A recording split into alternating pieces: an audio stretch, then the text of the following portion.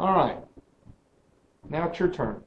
Here is an example of work and power calculations that you may see on the tax test. As a matter of fact, you'll see in a minute when you write them down, they're related. So go ahead and pause the video, write them down, plug the answers into the formula, see what answer you get, and we'll come back and try them together.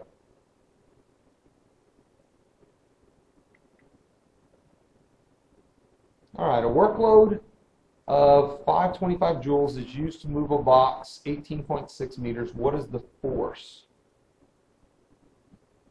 Work, I see work right there. Work equals force times distance.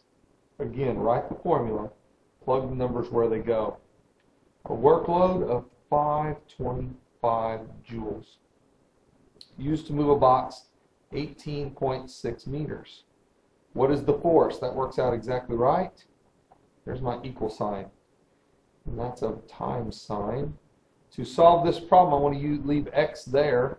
And since I want to have x there, that means I have to divide by 18.6. So that's gone. And I divide over here by 18.6 as well. So it's 5, grab my handy dandy calculator, 525 divided by 18.6. The answer I get, 28.2. 28.2 newtons.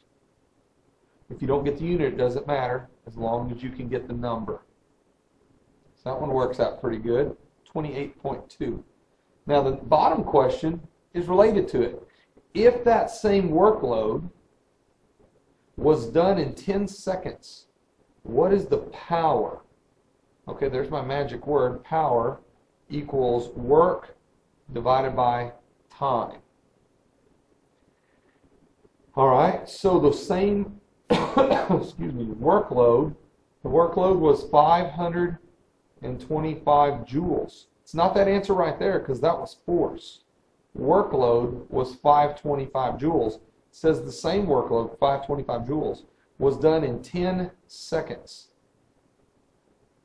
525 divided by 10,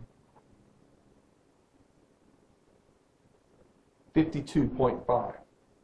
52.5. The answer, and it is in watts.